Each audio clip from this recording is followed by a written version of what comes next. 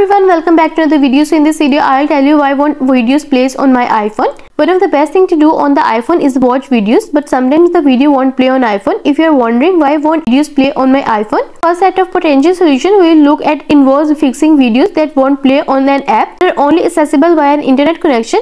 If the video that can't play on your iPhone is downloaded to your phone via iCloud or in the Photos app, then you can skip this solution. But first, subscribe to my channel for more upcoming videos and hit the like button. So let's start the video without wasting any time. So the first step is check internet connection. Swipe down to the top right side of the screen and long press on the Wi-Fi icon.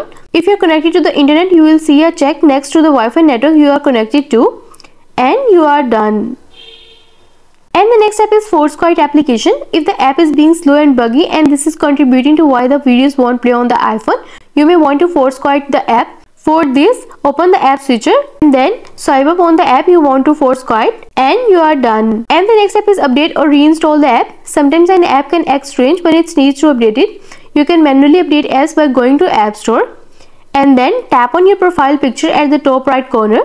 Next, scroll down to the apps and then tap on update if an app needs to be updated, and you are done. If the video that won't play on your iPhone is located in a file or in your Photos app, then it might be because the video is in a format that is incompatible with the phone, or it may have become corrupted. To find a video conversion tool, go to Google and type convert a video. Select any of the conversion tools and you are done. And the next step is repair corrupted video. Sometimes it's not that the video is an incompatible format, but instead that the video is corrupted.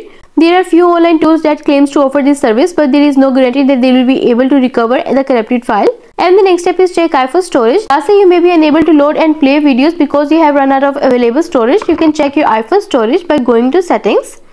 Next, scroll down and tap on general and then tap on iPhone storage.